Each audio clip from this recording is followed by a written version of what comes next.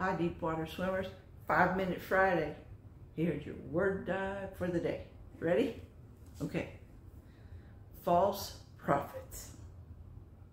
How about that? False prophets. In the times that we're living now, there's 2 reasons that we should be aware of the meaning behind that term. One of those is to better equip us to avoid the traps laid by false prophets of our time. And the second is to be aware of the predictions about the false prophet of Revelation. Okay, a false prophet is one who falsely claims authority for proclaiming and interpreting God's will, and who claims to speak to God, and who makes such claims for evil ends. For evil ends. In the Old Testament, false prophecy meant using signs and wonders to draw people away from the worship of the true God.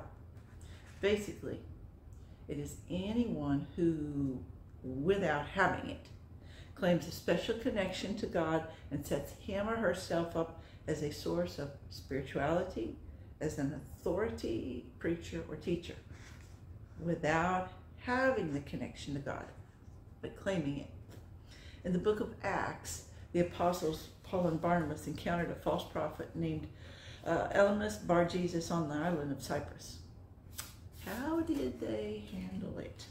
Well, then it says, but Saul, who is also called Paul, filled with the Holy Spirit, looked intently at him and said, "You son of the devil, you enemy of all righteousness, full of all deceit and villainy, will you not stop making crooked the straight paths of the Lord? And now, behold, the hand of the Lord is upon you, and you shall be blind and unable to see the sun for a time." And immediately, mist and darkness fell upon him, and he went about seeking people to lead him by the hand. Yeah. You can read that entire story in Acts 13, 6 through 12. 2 Peter 2, 1 through 3 says this, "But false prophets also arose among the people.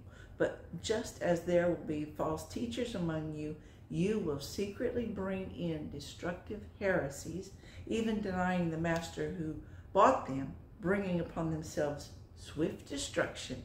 And many will follow their licentiousness, and because of them, the way of truth will be reviled." We see that now, don't we? And it goes on to say, "And in their greed, they will exploit you with false words." And we see that. "And from of old, their condemnation has not been idle, and their destruction has not been asleep." That's 2 Peter 2, 1 through 3. John warns those of the Christian faith to test every spirit because of the false prophets. And he says, "Beloved, do not believe every spirit, okay? But test the spirits to see whether they are of God, for many false prophets have gone out into the world. By this you know the Spirit of God. Every spirit which confesses that Jesus Christ has come in the flesh is of God. But every spirit which does not confess Jesus is not of God. This is the spirit of Antichrist, of which you heard that it was coming, and now it is in the world already." 1 John 4, 1 through 3, okay?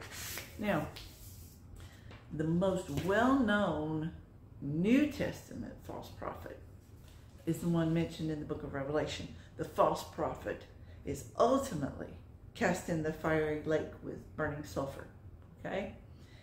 And it says, "And the beast was captured, and with it the false prophet, who in its presence had worked the signs by which he deceived those who had received the mark of the beast and those who worshipped its image. These two were thrown alive into the lake of fire that burns with sulfur." So how does God handle false prophets? Revelation 19:20, "And the devil who had deceived them was thrown into the lake of fire and sulfur, where the beast and the false prophet were, and shall be tormented day and night forever and ever." And Revelation 20 verse 10 says, this is another mention of the false prophet in the New Testament, is the Antichrist spirit which denies the Son. Okay? So the big question is, how can you determine if someone is for real or a false prophet? The primary distinction is that a prophet is required to demonstrate God's law through his actions, character, and behavior without necessarily calling people to follow him. Okay? A true prophet will declare and not deny both the deity and the humanity of Christ. 1 Timothy 4:1. Now the Spirit expressly says that in latter times some will depart from the faith, giving heed to deceiving spirits and doctrines of demons. In the latter times, I believe that's now. 2 Peter 2:1. But there were also false prophets among the people. Even as there will be false teachers among you, you will secretly bring in destructive heresies, even denying the Lord who bought them and brought on themselves swift destruction. We talked about that before. Now, to sum it up, false prophets may make predictions that do not come true. They may perform signs and wonders. They may claim to be Christ. They may have an unbiblical lifestyle, and you know what that is. They may deny Christ's identity, and their teaching may lead people away from the Lord. Okay? There are many false prophets that seem to be flourishing today. There are. You need to avoid them. And you need to warn your friends and family if you see one of these evil creatures at work.